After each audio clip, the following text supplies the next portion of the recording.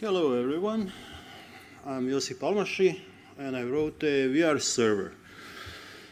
That's ever since Zuckerberg changed his company name to Meta, this goes by the name of Metaverse. So, that's what we call these things like today. So what am I doing on finance conference? Well, spoiler alert, no spoilers. We'll get to it. I'll try to do this presentation in 3 chapters. Every one of them in why, what, and how manner. And why would I do an open source VR server in the first place? Well, because finances are boring, right? I mean, I know you can't admit that in front of your bosses, but we've all been there, right? I mean, if we were interested in finances in the first place, we'd study economy or something, right? Not software engineering. And I've been science fiction and open source fan for a long time, and to me, these science fiction books read like a project handbook in many places. So there's no, you can see that they write, there's no collisions on the street. This is, direct optimization technique to save your CPU power. Or there's no shadows on the street. Again, too easy to make rendering easier. So, when I read it, I thought to myself, yeah, I can do it, and started writing it. It was somewhere 3 years ago, I guess. Yeah, it was last century, when I started writing it. It was very, very long time ago, way ahead of way before it made sense. From that round of VR attempts, only Second Life made it. All the other companies, including mine, failed miserably. Specifically, I failed to find funding. And the project went on hold for quite a while. Now that again, Zuckerberg is spending like 10 billion a year to make it happen, now it does make sense. But more importantly, best thing that's happening right now in terms of VR, and especially VR-enabled internet, is not Facebook changing name to Meta or whatever, but the way I see it, it's final and permanent death of Internet Explorer. Think of it. How many times have we heard, this does not work in Explorer, that does not work in Explorer, right? It's WebSockets, it's WebRTC, whatever you wanted, it never worked in Explorer, right? So now that Explorer is finally dead, everything just works, and we can make plenty of good things. WebGL works, WebSockets work, WebRTC works. It just works, and you can use it only with open source libraries that utilize open source standards, right? And so, what else is there? I mean, why this? What's my motivation to continue now? Because you see, Facebook, Google, everybody who is anybody fights for data. Fights for data to collect as many of your data as they can, to teach their AIs on your data, right? And to do whatever. I'm not saying this is good or bad or anything, but this is, ownership of data is important, and we should have some choices here, right? Says the guy who has Facebook Messenger, Viber, Telegram, and everything else on his mobile phone. And all they have have complete permissions to access anything that I have on my cell phone. So, yeah, VR devices measure your movement. When you put it on, they transmit your height straight to the, well, to the owner, to the whoever you connect to. And so that's when you put it on. All your movements go somewhere.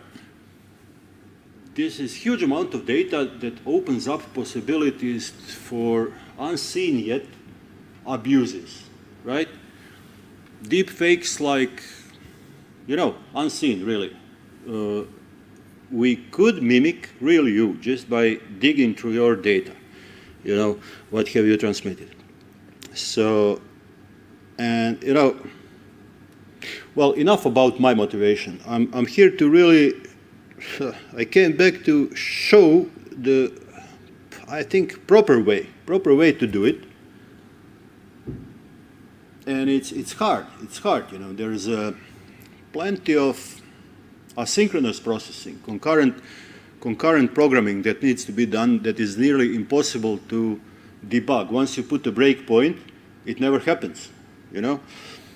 Web developers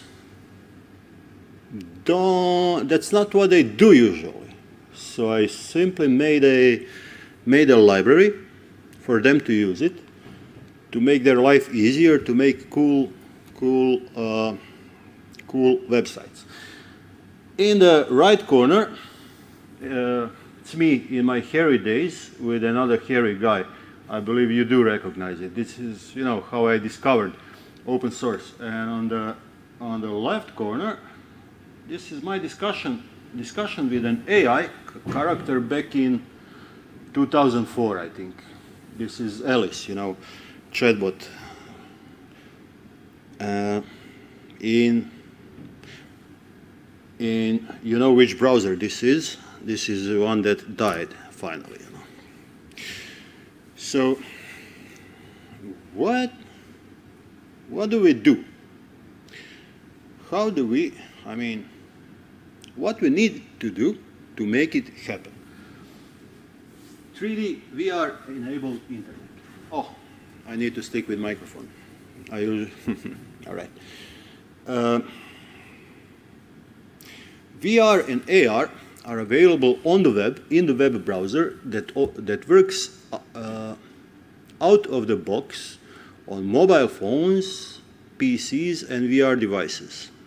This goes by the name of WebXR specification that is developed by, I think Google is pushing for it mostly. Mozilla is lagging behind. They are on a previous iteration that is called WebVR. I'm not sure if they gave up. I would be very sad if they do, you know. But it just works in browser. So to make it happen, we need a lot of 3D characters, and I downloaded like 50, well, no, 109, and made a move, just like I do. So this is called inverse kinematics and motion tracking. I downloaded a bunch of 3D models, and I like open spaces. I did it all during Corona crisis, during lockdown. It was worse than, or so they say, it was worse than prison. Even prisoners have 1 day outside, one hour outside every day, right? And we were in lockdown like 3 weeks. Personally, it was madness, really. And this really did help me to get over it. I didn't stop there, you know. So, where I'm going to with my project is a self-hosted solution. Like, I think VR server is like web server. There should be no difference. You can run Apache or anything else you want, right, for your website. You can rent it somewhere. You can run it yourself. Install your.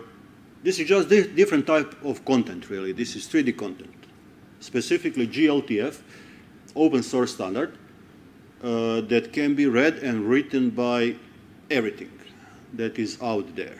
every 3D tool can read and write GLTF files. Cross-platform, well, cross-platform on both client and server side. As I said, you can view it in and access it in mobile phones or whatever, tablets, you know, PCs, VR devices, but also on the server side, right?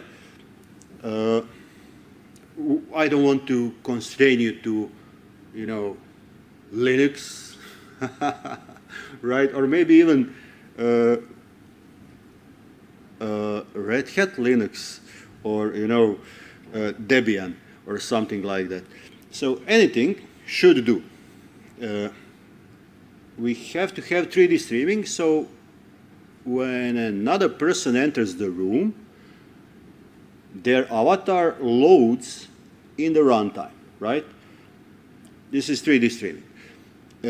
Video, audio streaming, so we can chat in the, like in real reality, we can chat just using our voices. And as I mentioned, motion tracking, inverse kinematics to follow our movements. And we need orchestration. Now, what kind of orchestration? It's easier to explain in how section. So two green boxes here are the server and the browser. And this server does this kind of orchestration that I have just mentioned. So when another person enters the room, 3D space, we need to add that person to existing chat room provided here by a streaming server. So that kind of orchestration. We can create chat rooms on demand, that kind of stuff. So in that box, along with VR server, we have a, this is what I actually run on my server on VRSpace.org. This is a demo of whatever currently is in GitHub repository. So it may be broken. Yeah, I do that sometimes. But it mostly works, and this is what it runs. Most of the things here I have already mentioned. Open standards, you know, JSON, GLTF, and how we communicate with them. Browser downloads content either from the VR server or from the content provider. There are plenty of providers that offer 3D avatars. You can take your picture and build your avatar based on how you look. Most important one is Sketchfab. Sketchfab is a, think of it like a web shop for 3D models. But they also provide, by the way, they provide 500,000 free 3D models published under different Creative Commons license. 500,000 models. Do we really need anything else to build a, you know, metaverse? I mean, why not? But 500,000 model is plenty, you know. And of course, we need chatbots. So far, we have only bot Libre integration because, I mean, I'm not aware of any other open source chatbots out there, you know. And you log in with whatever, you know, GitHub, Facebook, and so on. This is a overlay of the current state of the project. Why would anyone want to use it? This is actually why people use it. Virtual parties, again, Corona times, you know. Corona times. I had my first virtual party last year around April, I think. Usually 60 or 70 people come, you know, we party, we, you know, have good times, and recharge. Around later that year, some other guys just dropped in, downloaded the software, and made their own concert. This is in Bratislava, some next festival. I really have no idea what it is because all the resources, there's nothing on English. They just made their own, 3D space with their characters and whatnot. NFT sales. I didn't know that, but till the guy came and told me about it. Asia was hit much worse than Europe with Corona crisis. Like Bali lost 85% of their income. Go figure, 85%. And they depend on tourism. So what do? They sell NFTs of what they usually sell. Time sharing in luxury apartments. Sell NFTs to keep any kind of income going. You can resell these NFTs eventually for more money, things like that. And really, why do they need VR space here? Well, there is a AI chatbot that will explain you what they do, how they do it, and where to buy their NFTs. So then there is a Indian startup that makes these AI characters for 3D spaces, and sell them as service. Or company product promotion. Just company and product promotion. All the models that you can see here are available out of the box on Sketchfab. I made a simple search that really calls their API and displays these models. Other than that, I've been approached with usual education. This is ideal thing really to get students interested in 3D or just to collaborate. I suppose we have all been on large Zoom meetings. They can get messy. You don't know who's talking. You don't know who is who. Things like that. So in 3D, this is more natural. It's just like we sit around a table. Very quickly you get the idea who's on your right, who's on your left, and spatial sound improves the overall experience. Assuming, of course, you still can share, you still can text chat and whatever, you do. One thing that I'm sad I can't help with, and I get, queries very, very often, are virtual therapies. So, father of autistic child wants to train his child to cross the street. So this is super simple game, just a 3D street, model of car here and there crosses the street, and they need to cross over. This is not something that developer can do, nor, not even the therapist. You have to have child therapist that is into virtual therapy, so to be able to help in these cases, But obviously, and this is very, very technically very simple multi-user scenario to implement, and that's why these are all specific cases of people who came back to me. I see some stars, I see some forks, so people use it. I only know this. About these who explicitly came and asked me about, and told me what they do. So what they do? So they choose their avatar. They click on the gate to enter, You may or may not type your name. You click on the green button this is website. And if you click on the green button, you get text. It just scrolls down, And click on the goggles to enter VR mode. And there is and that's like everything is documented up there. You can go to Wiki, you can go to GitHub, whatever, or read the documentation online. And really, how they proceed then? Well, open standards make parts interchangeable. You don't want this chatbot, you want your own chatbot, just replace it. Things like that, you know. Typically, first thing they want to they want to get rid of and replace is logo. You know, I don't mind. I don't mind, that's fine. Quite the opposite. I've allowed that to be super simple, you know.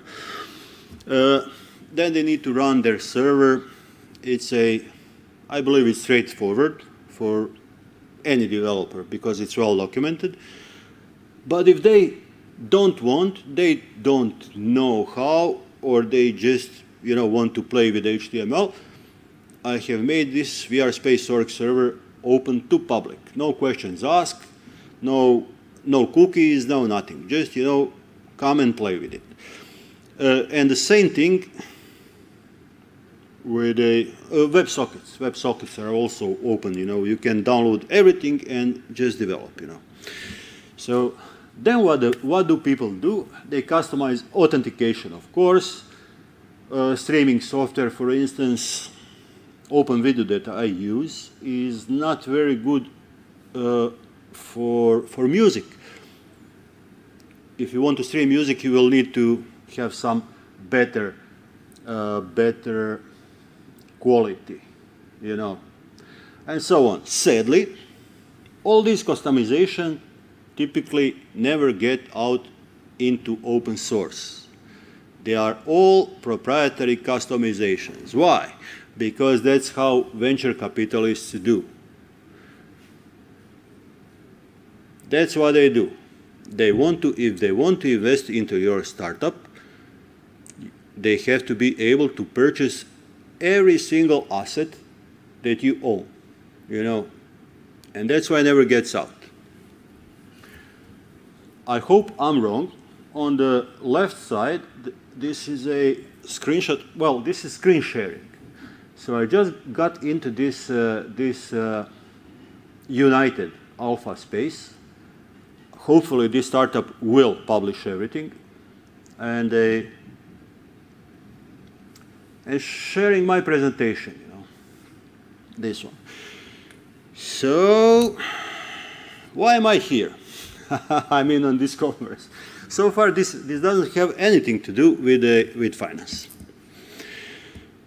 Well, cryptos are obvious answers.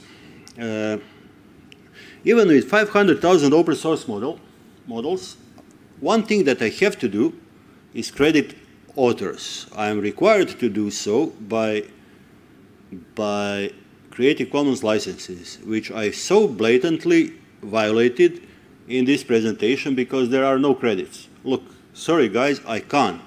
I just can't, because if I showed you authors for all these models that you've seen here, there wouldn't be much room left for the presentation, you know, for the text of the presentation. But I'm trying to solve it with what I call open source NFTs. And this is the reason why I'm here, really. I'll show you this contract. So anyway, before we get there, how does all this get along, you know? First thing that people want is, I want to look like me and nobody else. When you see me in the crowd, you should be able to recognize me. So how do I protect my avatar? Well, allegedly, NFTs are supposed to do that. Allegedly. And they should also provide ownership and portability and whatnot. Allegedly, because once you store, you know, this token on the blockchain, it's there, it's immutable, no one's going to tamper with it, like, right? Well, you know, first, which blockchain? Okay, because, you know, you have blockchain this, blockchain that, how many of you, of different technologies, you know? And then, suppose you choose Ethereum, there's like 10 Ethereum networks that don't talk to each other, you know? So really, portability is, we are pretty far from there. And especially if we get to identity on the blockchain, this is, I don't even know where to start, you know. I've seen I can't say how many of these competing technologies, even open source projects, you know, that I honestly don't know where to start. Last but not least, investment. Crypto tokens are much easier to deal with than traditional bonds, shares, whatever. And investors love it. Investors love it. They get response next day or maybe even the same day. How the sale goes. With traditional financial securities, it takes 6 days to get any kind of response, you know? And that's why investors love it. The other thing is that it's completely there's no regulations of any kind. I mean, if you play it well, you have to make sure that this is not bond, that this is not share, that this is. And what do all these startups do? They sell virtual, you know, like this token represents 1 square meter in our virtual world. So this is digital asset like any other and has nothing to do with any kind of financial securities. And that's why we have explosion of these virtual worlds that sell, you know, virtual assets. This is how they collect investment. What happens then, you know? So we have, you know, like N organizations that each and every one of them can run a number of virtual spaces inside one server. They can have plenty of their servers. On the ledger, distributed ledger, they store identities, avatars, inventory, you know, like what you can carry around, how many tokens you have. This is all on the ledger somewhere in ideal world, right? Now it doesn't matter what kind of ledger that is, but the point is that when you like cross from LinkedIn to Facebook, you have your avatar, coins, and everything with you, right? Except, you know, how does that solve my question with tracking authors of 500,000 free models that are there, you know? Well, it doesn't. I mean, this is how I came up with smart contracts that I call open source NFT. And this is entire contract. So on the left side, this is something that I copied from who knows where. Honestly, just cut some pieces that I didn't need. On the right side, this is my super original contract that consists of constructor, and below it is a boilerplate code that doesn't do anything really. I mean, it's just there to keep the thing connected. This open source NFTs, like any other NFT, contains, you know, URI of 3D model. It is ownable, so it can, like any other NFT. It is enumerable, unlike any other NFT. So it can be copied around. It can be copied around along with the model. And we need a on-chain content registry on the left. So registry contains author information, essentially, and model information, and points to URI of metadata. This is on-chain information. Off-chain, this URI contains JSON information, metadata, which contains, you know, image URL. Well, image is actually misnomer here because we are dealing with 3D models, but this is NFT standard. That's how they call it. And this image points to the actual location. So VR server reads the registry, mints NFTs, writes metadata if necessary, and reads metadata anytime, and delivers the content. Net result is we have two tables. We have table on-chain, table with all the models, and the other table with all the authors. We can, at any time, figure out how many uses of a particular model has everywhere. You know, how many times a model has been copied around.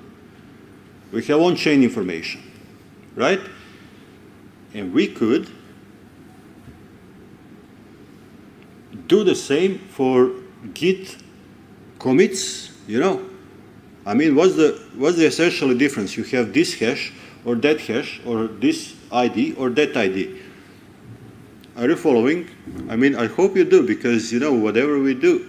And this, I mean, I hope it opens the way to get open source authors rewarded for their contributions, right? So pull the report first every month and see how many commits someone contributed, right? So now that we think of it, why don't, I'm not in the Git, any kind of Git business myself, but why don't GitHub, GitLab, Git this and Git that already do that? Why don't they do it already? Well, if you try to pay someone in Brazil or China, you will get pretty good idea why. You know, truth is that banks don't talk to each other, and you will have to go with some fintech that solves these payment issues. And this is if you figure out bank account where the money needs to go. Blockchain solves all these issues, as long as you don't lose your wallet. Because if you lose your wallet, you lose everything you have, you know.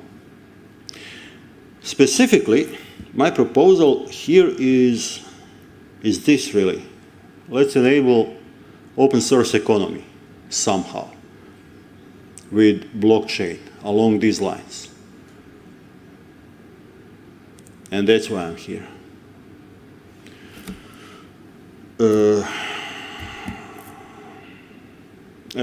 May I have the first questions? Does any of this make sense to you? You know, am I seeing things? Is this crazy idea? Does it make sense to reward open source authors based on number of their contributions?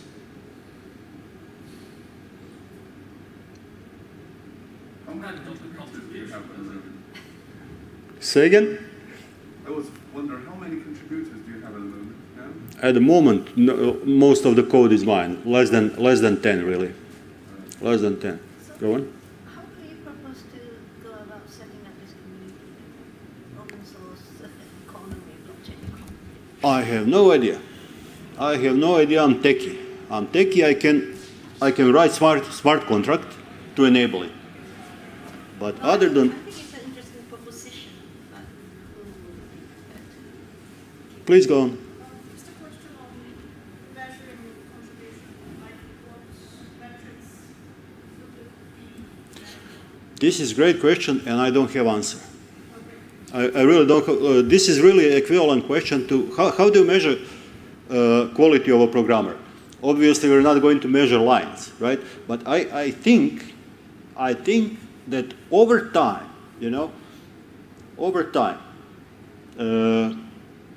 someone who's contributing to Linux 10 years is obviously going to have, you know, continuously is obviously going to have more contributions than someone who is new around, you know, and so on. Even if newbie is pushing three commits every day, you know?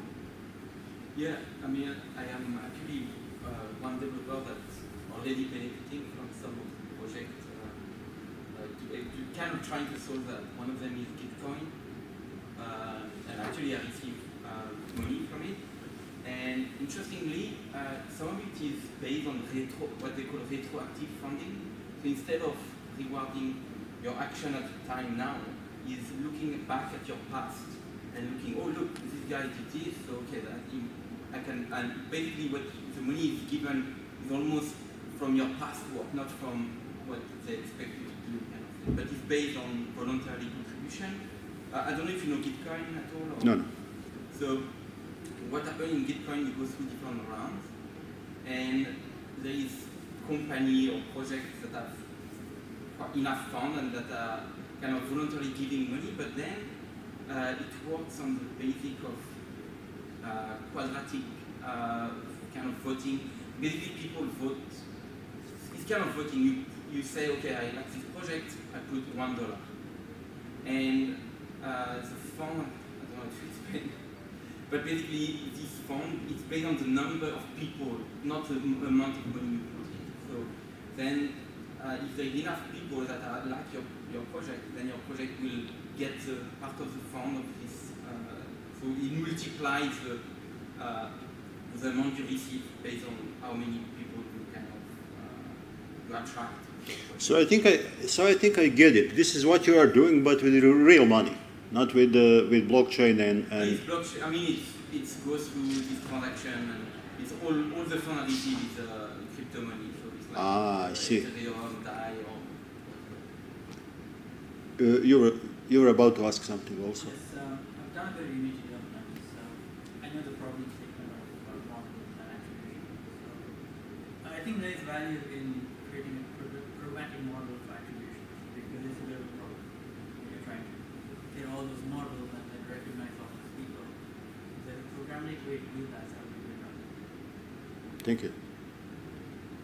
So does this actually enable that? Did you write that in the code, or how do you put your basically attribution? So far I'm only displaying the attribution in JavaScript console after a model loads. You know, I mean, there needs to be some UI. All this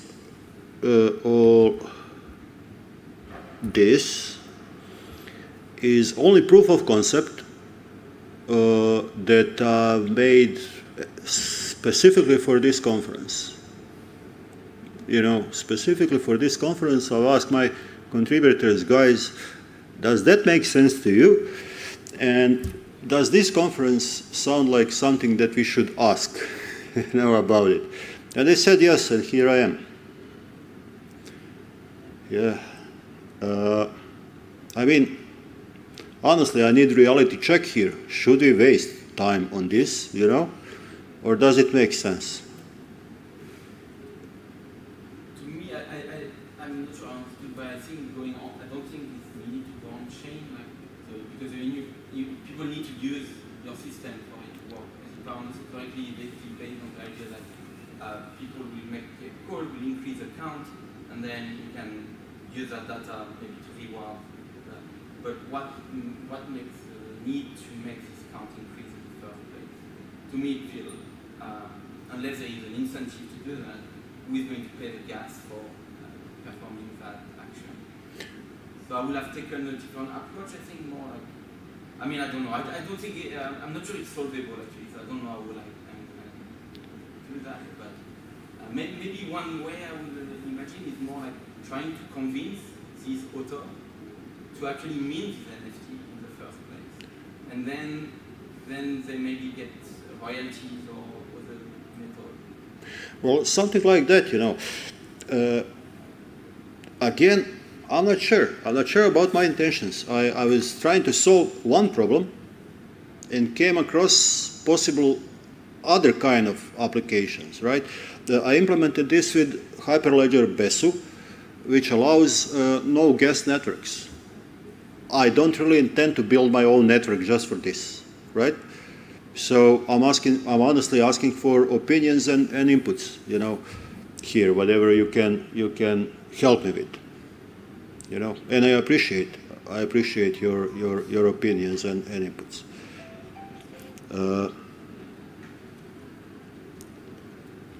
Why blockchain in the first place?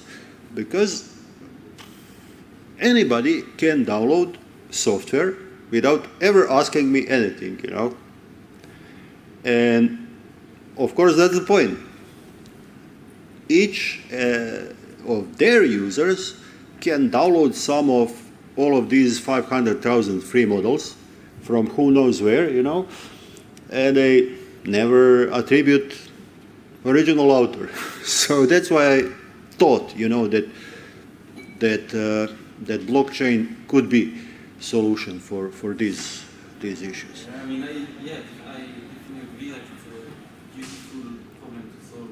Like, I mean, actually, talking with blockchain, a lot of people have abused this open source aspect, especially in generative art, because there is people which is code, which is easier to feel, yeah, I put MIT, anybody can use, because they did that before the NFT craze. So they just do this code that generates beautiful art, and then some guy say, okay, I copy that, I put an NFT, and then he make money out of it, but the guy who created the software get nothing. That too. Which is sad. Because they are legally allowed to do that, even.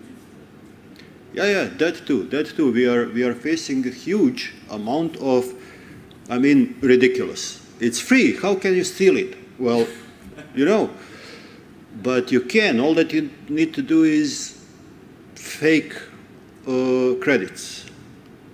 And all right.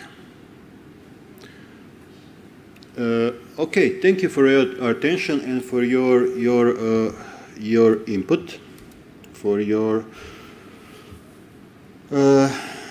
and any questions or you know, anything else, please reach out. Okay.